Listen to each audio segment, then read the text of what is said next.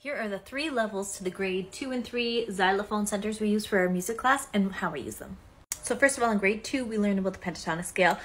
They've usually already seen it in grade 1 and we've talked about it already in grade 1, but now we're actually working independently with it.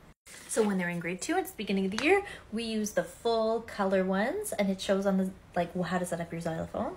There are no colors on my xylophones, so they do need to sometimes use the visual references that I have on my wall to see okay, that one's green, what note is that kind of thing. Then once I've seen that they've had lots of success, we move over to the ones where only the first note of each line is colored. This way they can have a little bit of a visual support, but all of the answers aren't really given to them. And then it's my goal by the end of grade 3 that they can do it with no colors at all. There's a whole blog all about how to set up centers in your music class that just came out, so feel free to check out my website and hit that follow.